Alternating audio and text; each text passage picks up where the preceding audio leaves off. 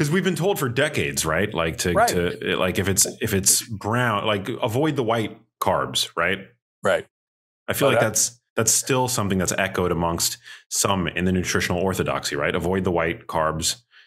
Yeah, but I think the other thing that is sad is that labeling laws have been made to hide the actual sugar danger in products. And I actually had the former head of the FDA, Dr. Kessler, on the Dr. Gundry podcast a while back. And he was actually in charge of the labeling on the back of a package. And as he tells the story, he gets a call from President Reagan to get over to the Oval Office. There has to be a meeting. And there in the Oval Office are representatives of big agriculture. And I won't name the names, but they're all there. And they basically said, you can't put this information on a label. And he said, what are you talking about? I'm telling people how much sugar is in there. They said, no, you can't tell people how much sugar is in this product. They'll never buy it. And he said, but that's how much sugar is in there. And they said, well, you're going to have to disguise it. You're going to have to put it someplace else that they won't see it. And so they agreed that if there were two sugar molecules bound together with a chemical bond, you no longer had to call it sugar. You could call it a complex carbohydrate. So, and he uses the example of a bagel, which was great. And he says, okay, we got a bagel. It's 300 calories. And you look down and it says 0 sugar or 1 gram of sugar. And you go, oh, great.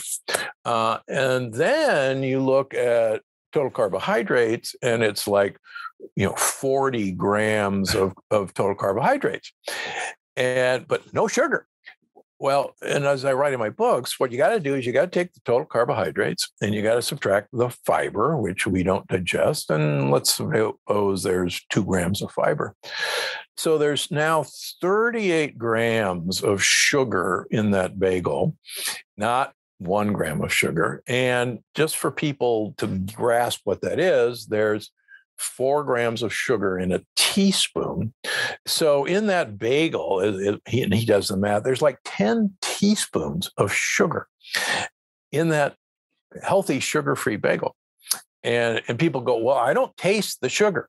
And you're right. It's well hidden. But I'll give you an example from actually yesterday with a patient. I had a patient he's a pre-diabetic, and I've got him on, what I think is my ketogenic diet, and his triglycerides are high, and he's got insulin resistance. And I'm going, you're eating a ton of sugar. He said, oh no, I don't eat any sugar. And he said, no, it's out of my diet. I eat no candy, I eat no desserts. And I said, okay, what'd you have for breakfast this morning? And he says, oh, I had sugar-free rice checks. And I go, sugar-free rice checks? And he says, yeah, it's got the heart healthy seal on it. And I said, I tell you what, let's pull up the box of rice checks. And I pull it up on the phone. And sure enough, there's, 1 gram of sugar and 44 grams of carbohydrate, and actually no fiber.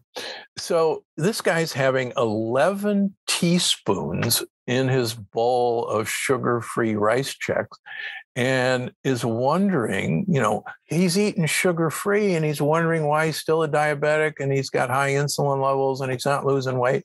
It's because we've been fooled. And the glucose molecules begin to break apart before you even swallow, right? Oh, yeah. White bread has a glycemic index of 100. It's the perfect glucose delivery device that's ever been invented. Wow. So we're talking about grains, but I'm assuming that the next food that you might urge our viewers to steer and our listeners to steer clear from is sugar. True. We are awash in sugar, and unfortunately, sugar is also well hidden with other names, like pure cane sugar. Somehow that's better. High fructose corn syrup. Normally, and people somehow don't associate that sugar, table sugar, is sucrose, and it's half glucose and half fructose. High fructose corn syrup usually is about 55% fructose and 45% glucose, but it can be manipulated higher. Fructose in and of itself has a much sweeter taste than glucose. And my good friend David Perlmutter and I have been on our horse for a long time to please have people recognize how much fructose is hidden in so many of our prepared foods. And fructose is actually the evil sugar. Tell you a fascinating story. Years ago, when I was kind of first getting into this, a major nutraceutical company that made a lot of protein drinks and protein powders wanted to have me consult with them and be an advisor, and wonderful people. And almost every one of their weight loss shakes and protein powders had fructose as the main ingredient. And I go, well, geez, this is a non-starter. This stuff is poison. They said, what are you talking about? Fructose is great because it doesn't raise insulin, and that's why it's there. And it's a miracle. And and this was, oh boy, almost 20 years ago. And to this day, people still think of fructose and fruit as somehow really healthy, without realizing that, number one, fructose is hiding everywhere these days, particularly in high fructose corn syrup. But even our fruit has been bred for sugar content. There's now in an apple, there's more sugar than a whole Hershey's candy bar. Wow. Yeah.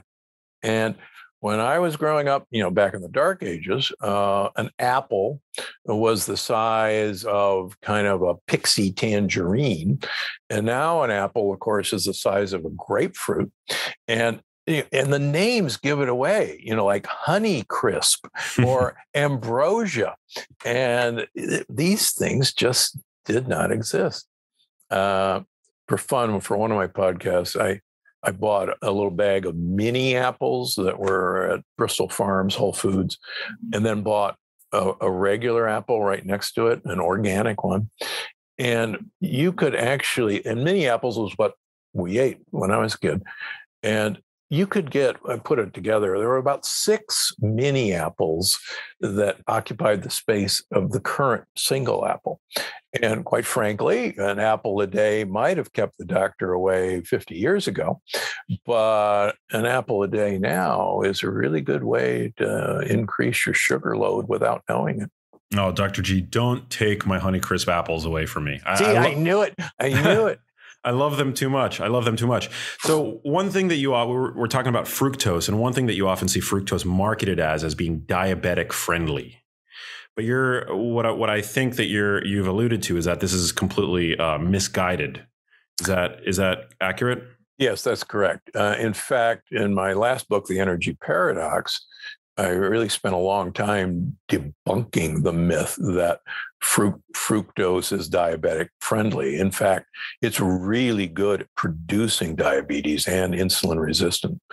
Fructose is a mitochondrial poison, and it is such a poison that it is taken directly to the liver. Do not pass go, do not collect $200, do not get into the bloodstream, where it's detoxified into triglycerides, fat, and uric acid. And as you and I both know, uric acid is pretty bad for everything. It's great for raising blood pressure. It's great for killing kidneys. It's great for causing gout. And it's actually great for storing fat. In fact, great apes only gain weight during fruit season. And fruit does not ripen year-round in the jungle. It ripens on a seasonal basis. So as I show in the energy paradox, fructose actually is one of the biggest causes in and of itself for insulin resistance and for actually stopping mitochondrial energy production. It's really good for gaining weight. And as anyone knows, one of the best ways to gain weight is to raise your insulin level, and insulin is the fat storage hormone. So anyhow. Yeah. And fructose, as you mentioned, high fructose corn syrup is in actuality only about 55% fructose. Right. Table sugar is about 50% fructose. Agave syrup is something that you see a lot of health-minded individuals reach for instead of cane sugar. But agave syrup, as I understand it, is actually among the highest in fructose concentration in the supermarket. Correct.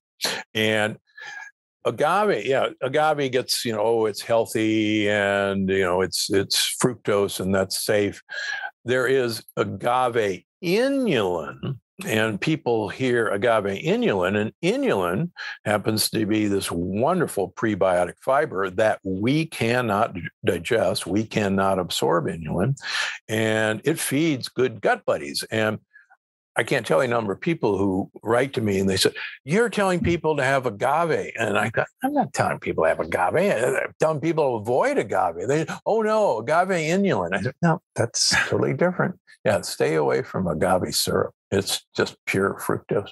Yeah. Speaking of our gut buddies, what are some other ways that we can keep them happy? Because I know that this plays a large role in terms of keeping our immune systems healthy and robust. Plays a large role in regulating levels of inflammation in our bodies, among other things. So talk to me about that. Our gut buddies, the microbiome. Well, and talk about your area of interest. We're learning literally with every passing day that if we want to have good brain health, it's dependent on us having good gut health and good gut buddies. More and more, we're realizing that most of the brain protecting compounds are actually coming from our microbiome. And, who would have guessed before 12 years ago that our brain had anything to do with our gut? The only people who knew were actually women. Women have known forever. They have a gut feeling, and guys are, we have no gut sense of anything. And they were right about this. And as you know from your research, what goes on in our gut is really going to affect, well, every organ system, but particularly our brain. I was talking with David Perlmutter off camera, and I said, it's really funny. You're a neurologist, and I'm a heart surgeon cardiologist, and the fact is, all you and I talk about is the gut and the microbiome. I said, isn't that hilarious that, we've all converged from our various specialties down in the gut where, none of us would even thought of being interested in it. And he says, yeah, Hippocrates was right. 2,500 years ago, all disease begins in the gut. And the guy was right. And he didn't have our sophisticated tests, but he knew it. It's fascinating. I mean, but like the heart to the untrained person listening, the heart, the brain, the gut, completely disconnected organ systems. So what is then the connection? How does the gut influence the heart, the brain? Well, I got interested in the gut because I became convinced working with my patients that leaky gut was actually the cause of coronary artery disease. And I went out to figure out why that was happening. Dale Bredesen, end of Alzheimer's, started looking at the gut because he realized that amyloid is actually produced in the gut. That's where it comes from initially. And he started feeling and finding that amyloid leaking out of the gut and then getting into the brain is a piece of the process that facilitates more amyloid and tau production in the brain. And I think both of us and others, obviously, began to realize that there are, when bacterial particles actually leak through the wall of the gut, this sets up we'll talk about the brain for a minute, an early warning system with our microglial cells. Microglial cells are the bodyguards of the brain. They're specialized immune cells, as you know. And they're basically, the bodyguards of neurons. And just for our viewers and listeners, neurons talk to other neurons via dendritic processes. They grow telephone lines to talk to the next guy. And what happens is that if the microglia are alerted that mischief is happening down below in the gut, and that literally bacterial particles and or lectins are loose, that the microglia, to protect the neurons, actually begin to munch away on the dendritic processes of the neurons to literally kind of call the troops back into the mother fort and pull up the drawbridge. And this was actually first discovered with Lewy bodies and Lewy body dementia. One of the hallmarks of Parkinson's is a dead neuron surrounded by glial cells. And the shocker was that you could find Lewy bodies in the neurons in the gut wall. And they're going, well, what the heck are those guys doing there? Why is a dead neuron surrounded by glial cells? And people started putting two together and said, wait a minute, Parkinson's doesn't come from the brain and then associates with constipation. Parkinson's begins in the wall of the gut and goes to the brain. And it's like, holy cow, we got all this so backwards. Fascinating. There was that study a couple of years ago, right, with patients that had undergone a vagotomy, where they had the vagus nerve severed. And there was when they tracked these patients over time, there was a dramatic risk reduction for those that underwent this procedure for developing Parkinson's disease. Yeah, 50% reduction in people who had a vagotomy, which was our old way of treating ulcer disease. I did a lot of vagotomies when I was training as a general surgeon. And so they were able to track these people for 50 years. And people who had vagotomies had much less Parkinson's. And it was actually a study that I cited in the Plant Paradox that you can actually trace lectins climbing the vagus nerve to the brain in animal models of leaky gut. And so it's like, holy cow, who could have imagined, except Hippocrates, that the things that were happening in the gut was happening to our blood vessels, was happening to our brain. And there is a autoimmune theory of heart disease that I like, and we attack our own blood vessels because of things leaking from our gut, rather than cholesterol being the evil empire. Michael DeBakey, one of the world's most famous fathers of heart surgery from Houston, Texas, used to say that cholesterol has nothing to do with heart disease, that it was an innocent bystander, and that it was just kind of a patch that was patching irritated spots on blood vessels, kind of like a patch on a pothole. And the more things got irritated, the more patch was applied, but it itself wasn't the culprit. It was just, it was there patching inflammation. Wow, fascinating. So when you see somebody that presents with high cholesterol, do you treat the cholesterol first? Do you look to see what may be causing the cholesterol to be elevated? Yeah, so I actually had a great patient today with a similar story.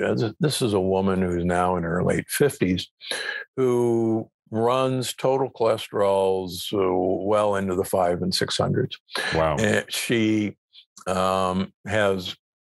when I first met her, she had an LDL cholesterol of 469. Wow. And she actually ate a lot of carbohydrates, a lot of sugars, but fairly thin.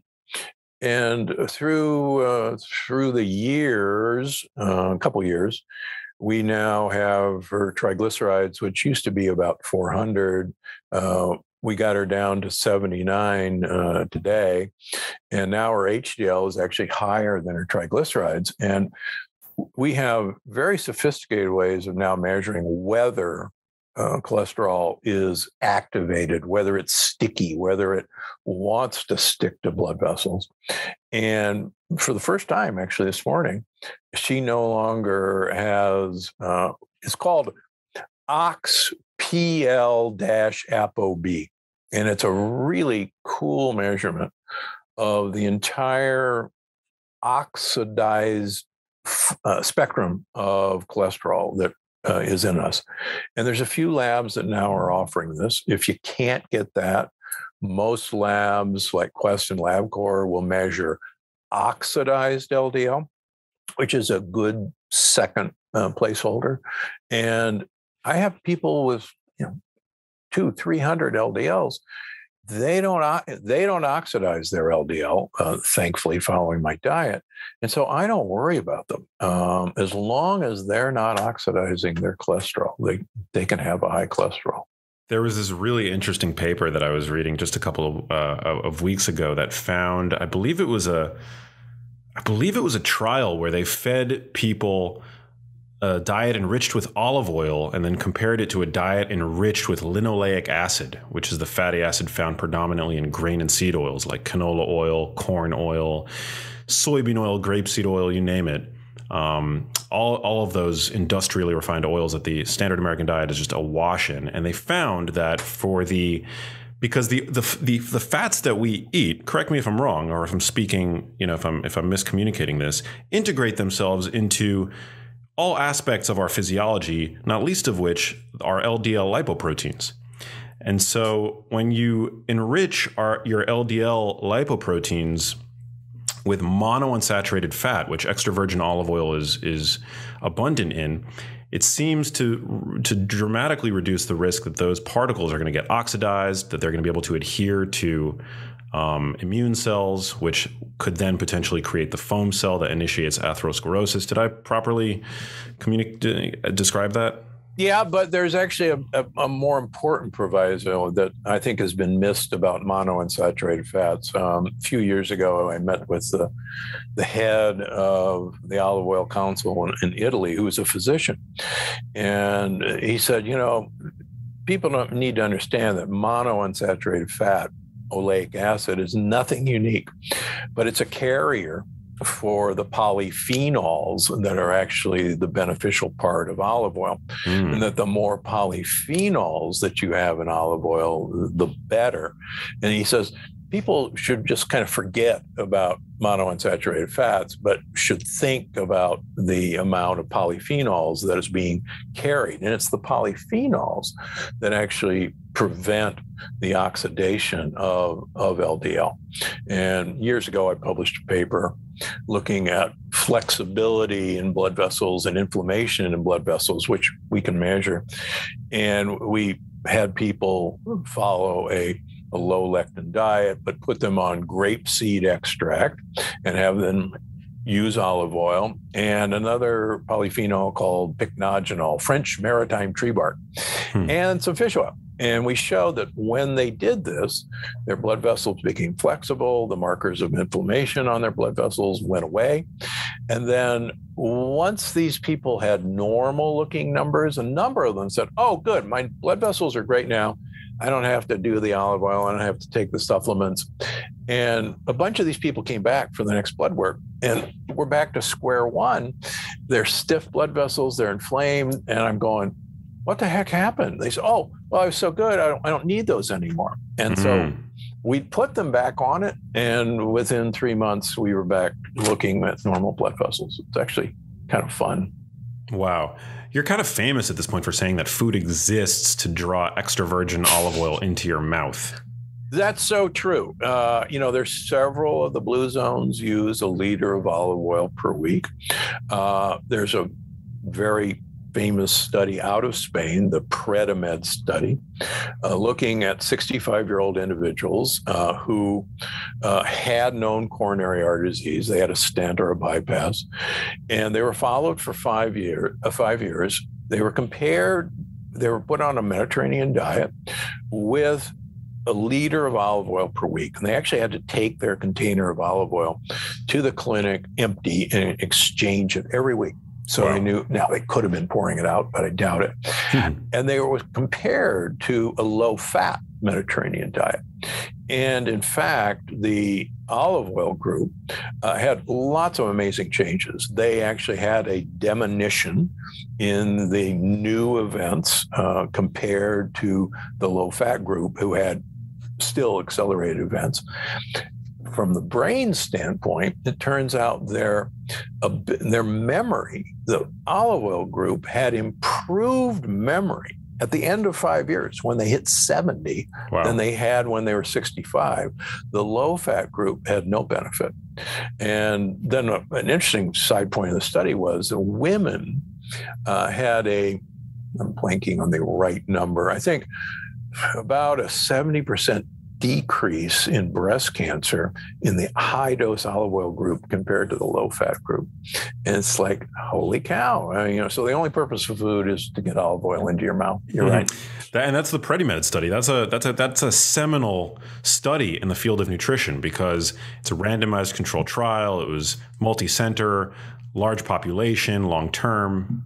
Yeah. And the fascinating thing is the low-fat vegan community just thinks that study should be, thrown in the trash, that it was fraudulent. And it's like, come on, really? And why is that? Because there are some within the vegan community that think that all oils are unhealthy. Is that it? Right. Yeah. And that came really, out of the 7 countries trial, which really wasn't a 7 countries with Dr. Keyes, and the idea that saturated fat was somehow, evil, and that heart disease was caused by, saturated fat consumption. And in the 7 countries study, and I talk a lot about it in the new book, Unlocking the Keto Code, Dr. Keyes picked the 7 countries that he wanted to show was the problem. And so he chose the United States, he chose Japan, he chose Finland, he chose Italy, he chose the Netherlands, and he didn't choose France. And because if you look at France, it totally upsets his model. The French eat 3 times as much cheese and butter that Americans do. And yet the French have 1/3 of the coronary artery disease that Americans do. And it doesn't fit the model. And sadly, when things don't fit the model, you tend to throw them out. Yeah, it's the so-called French paradox. Yeah, there's a really great book. I'm blanking on the author. It's up here on my shelf someplace. The former food editor for Vogue wrote a book called I Can't Believe I Ate the Whole Thing. And he had a whole chapter on why aren't the French dead? And it was all about, this enormous amount of cheese that the French eat, and why aren't they dead? And I go into actually why that is in the new book. There's actually a really good reason for it. Oh man, well you can't leave us hanging like that. Well, I'll give you a tease. Actually, I'll give you a really good tease. I cut it. My editor cut it from the book because it was too, I think, in people's faces. So. The blue zones, Dan Buttner coined the blue zone, and with National Geographic. And these are places in the world where people live the longest and healthiest, and they do have some common features that both Dan and I agree with. I happen to have spent most of my career in the only blue zone in the United States, Loma Linda, California, where I was a professor. And I'm actually the only nutritionist, as far as I know, who's spent most of his life in a blue zone. And one of the unique things about two of the blue zones that gets missed, Sardinia and the Nagoya Peninsula of Costa Rica. And these are supposedly really, really healthy places because they eat a lot of grains and they eat a lot of beans. And in fact, they do eat a lot of grains and they do eat a lot of beans. But if you look at the Sardinians who have longevity, they live up in the hills and they don't come down to the sea. They are sheep and goat herders.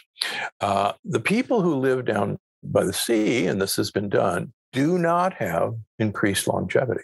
Only the people who live in the mountainous areas.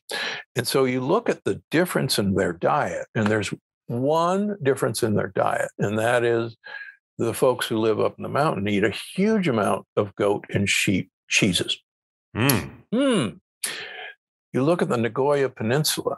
Yes, they eat corn and beans, but what makes them unique compared to other parts of Costa Rica is they're sheep and goat herders, and they eat a huge amount of goat and sheep cheese. So what is it about goat and sheep cheese that makes them have such longevity? Well, there's actually two factors, actually three. One, goat and sheep milk is 30% medium chain triglycerides. Wow. So you're getting MCT oil every time you eat a goat or a sheep product, whether it's goat yogurt, whether it's goat cheese. The second thing that cheeses produce in the fermentation process is polyamines. And I wrote about this in the previous books. So polyamines, one of the most famous is spermidine, and your listeners can guess where that name came from. And there's another one called putrescine. And cheeses, aged cheeses, are loaded with these compounds. And these compounds actually promote longevity. And the T's of how they promote longevity, you'll find in the book, and it's not what you think. So there's the other thing that's cool about MCT oil, as most people know, is that MCT oil is taken directly from the gut to the liver, where it is converted instantaneously to ketone bodies. And ketone bodies are not a miraculous fuel. So anybody who's into ketone, sorry guys, you're going to have to read the book, but ketones are a horrible fuel. But ketones are signaling molecules that tell our mitochondria to actually repair themselves and make more of themselves. And it's a process called mitochondrial uncoupling. And it's the whole premise of why going in and out of ketosis on a 24-hour basis is so good for you. But it's why MCT oil is so good for you, because you can actually produce ketones without being on a high-fat ketogenic diet.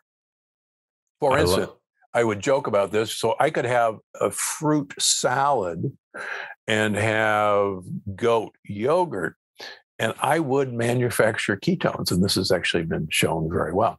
Even though I had that big giant fructose bomb, but I'd still make ketones. If you found this video helpful, I think you're going to love this one. The other important thing to realize is we're seeing an epidemic of autoimmune disease, asthma, eczema in our children. This never used to occur. And this is because